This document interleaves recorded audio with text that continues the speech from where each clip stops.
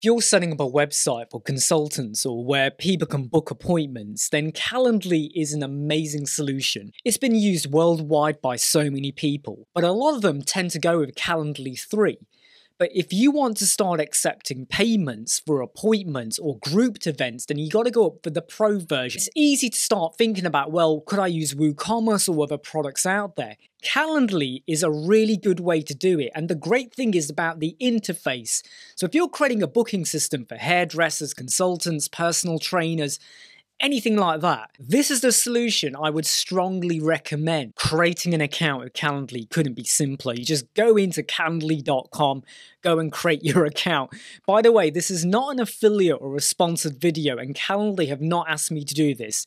This is on the back of speaking to someone earlier where I thought a video might help them and a lot of you out there as well.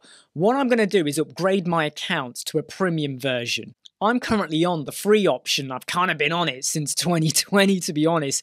Now, here's where, when you go to upgrade, you might be tempted to go for the $8 per month.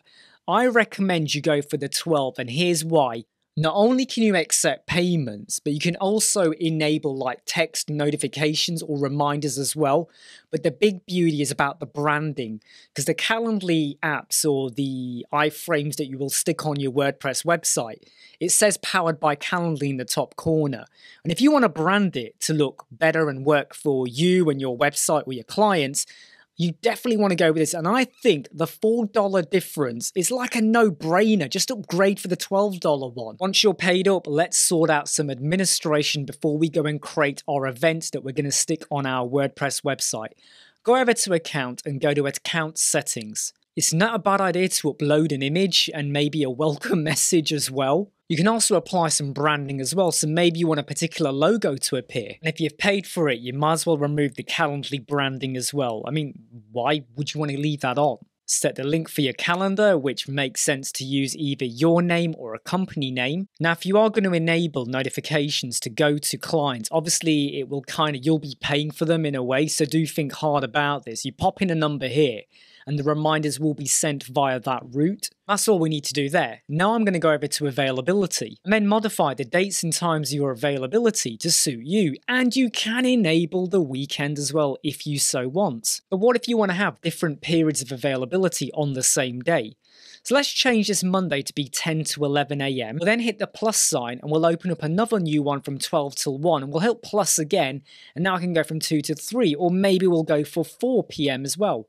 So there's a lot of flexibility that you don't have to go, well, that's it, I'm available for 7 hours and you kind of skip your lunch break. Make it work for you. And of course, you can completely disable a day as well. You can also hit copy and say copy all of those times to be Thursday and Friday. And they now move over. So again, make it work for you. If you know there's particular dates where you're just not going to be available regardless, go and put a date override in. So I'm going to say on Tuesday, Wednesday, and Thursday. In fact, the entirety of this week, none of these times are available. That's it. I'm not available on those days, full stop, and hit apply.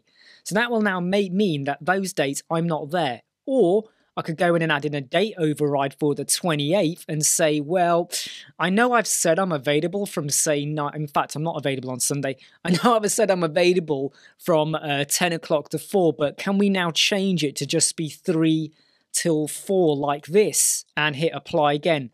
So you can block days out or time periods out, or you can override them and go, I am available on that day, but it'll only be for this little short window. Again, pretty simple and easy, right? You will notice here it says 0 event types because I've not actually applied this to anything at the moment. We are going to come back to create our event. I already had one on here that I was using for Calendly free. So I'm going to disable that for a moment and we're going to apply these times to a new event. Last thing I want to show you before we go there is you do have the ability to set up a new schedule. This is our standard work hours. We've gone and added in some overrides. But I could have a completely different schedule and I could flick between the two of them. So I might have one which is morning hours only, another one which is afternoon hours only, and then another one which is morning or afternoon. And I could very easily just go into any one of them and go, right, this one is not enabled on my custom meeting, but a new one is enabled. And then next month I might change my mind and go, I don't want to do any more meetings in the afternoon. I want to switch to morning only. That's fine. just go in and remove the event or whatever it was from the new schedule and put it onto your old one. It's also important to have a look at the integrations tab. So if you have like other appointment booking systems, like maybe you get emails and people want to see you for whatever, make sure you go over to Calendar and go and set that up as well. I'm going to click on Google Calendar, ensure that my calendar is added, or you would click Add Calendar Account.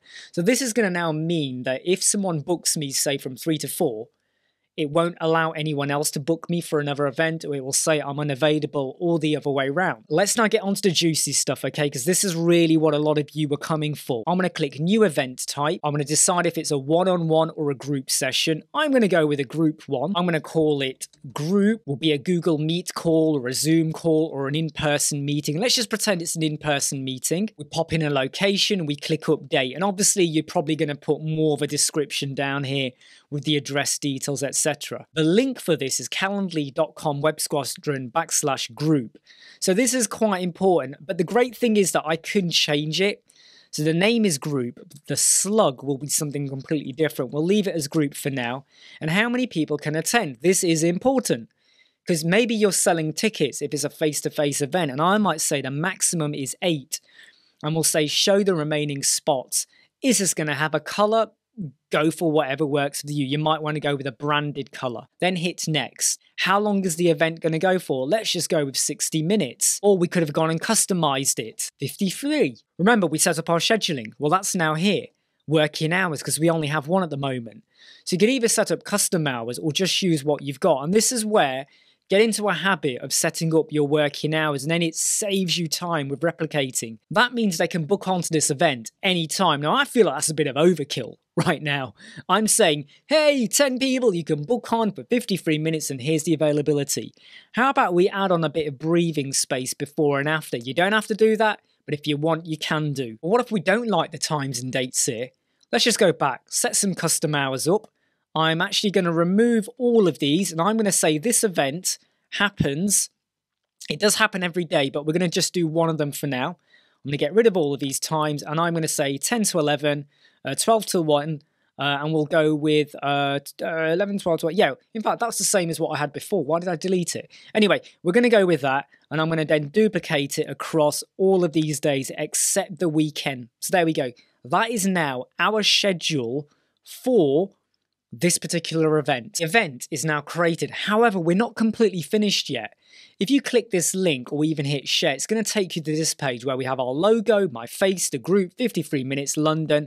If there was any other details typed in, they would have been here as well. And you can now see that I've currently got this set up for all of these times because it repeats. It's not like a one-off event, it just repeats all the time.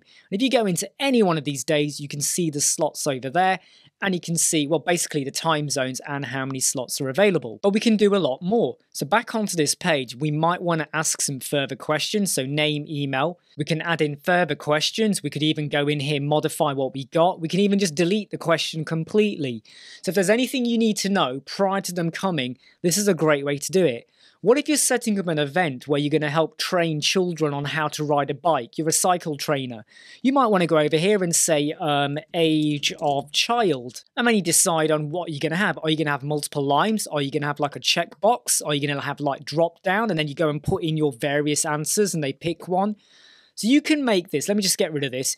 You can make this really bespoke to what's the purpose of what you're trying to serve here. You're a personal trainer, you know, are you here to do aerobics, weight training? You know, what are you after? Workflow option. This is where you can now start to decide on when, I mean, obviously when someone books anything, they're going to get an email, right? And you'll get an email as well. If you want to now start to set up email reminders and all of that, you can do that as well. So if we click get started with workflow, you can use these as part of the package that you've paid, the pro version.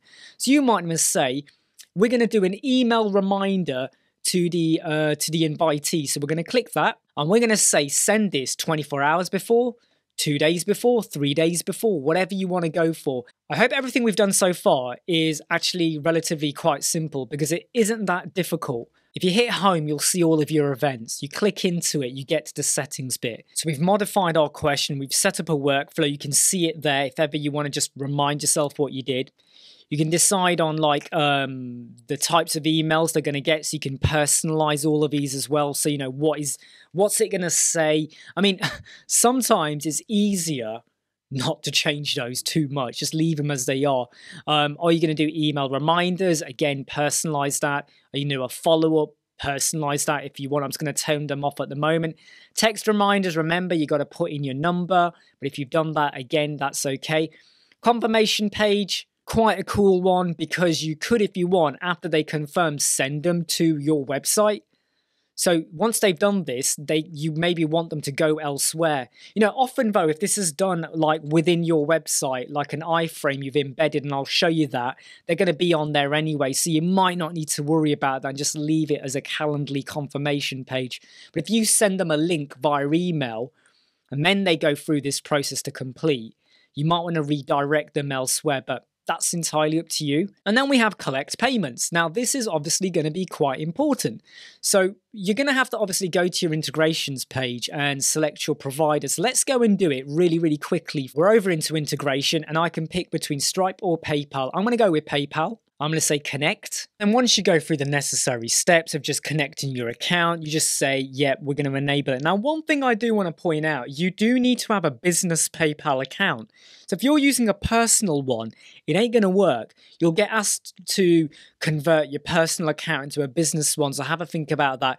I always strongly recommend that if you're using WooCommerce or any other solutions like this, you should have a business account set up. It doesn't take that long to do, but if you haven't started it, start the process now. Now, when we go back to collect payments, the option will be available for me to collect. This is now where we can set our price. Now, in case anyone comes over here and decides to buy anything, I'm going to go set this up as a ridiculous price just to put everybody off, because this is not a real one, okay? I'm just setting this up for all of you, just to show you how it works. So if anyone wants to book, you get £1,000. I don't mind if there's 10 slots. Come ahead, you can do that. So now if I view my link for the page, so let's go over to Monday. Now, at the time of recording, it's about 2:25 in the afternoon. So notice how all of the earlier slots have disappeared. So you can only go 3 p.m. So let's go and click it. Let's hit next. It's now going to say, give us your details. And then I get pay with PayPal. So they would obviously pay it, and then it would go through as a transaction. But what if I don't want to share them the link? I want it to be visible on my WordPress page. Well, let's do that. You go and hit share. You either have the link or you can go to add to website. And this is one of the favorite ways to do it. You go for inline embed. You can do some branding if you want at this point as well. So I'm just going to go and change the colors ever so slightly to something like that. I'm now going to pick up this code, or copy code even, is probably quicker and easier. Go over to a website. I'm going to drop in a HTML widget like this. And then into that, I'm going to drop this code in. And what you will now get is that you can stylize it to look how you want. You know, remember, this is just an iframe widget. Basically, that will now be visible on your website. But we're not done yet. A lot of these events, they're kind of indefinite, right? How long can you start booking in for them? Now, I want to show you, though, one very key difference. If I go into this group one at the moment, you can start booking to attend this event anytime in the future, anytime you want. So you could book it in, say, 2025, and, you know, what if I'm not here or something like that? A little bit risky, right? You might also want to say you can only book it up to 60 days in advance, or maybe only up to 2 weeks in advance.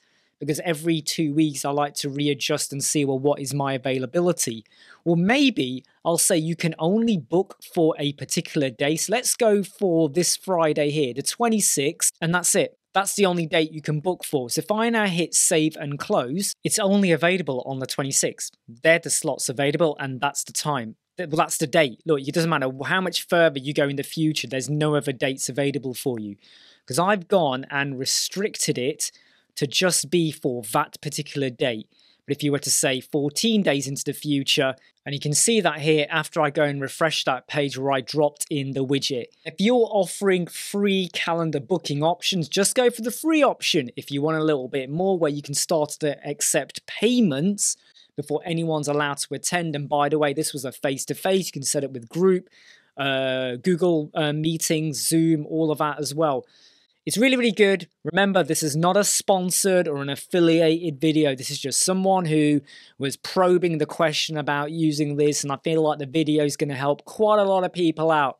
I'm Imran, Web Squadron. See you soon. Never break, always fight, never quit, do it right, play the game, win it life, have no shame, there's no time, feel the pain, live the grind, I could change, in my mind, pick a lane, commit and climb, the only way to win it life, I never miss, that's fact, taking big swings, bitch, hand me the bat, put me in the ring, you'll go out in a bag.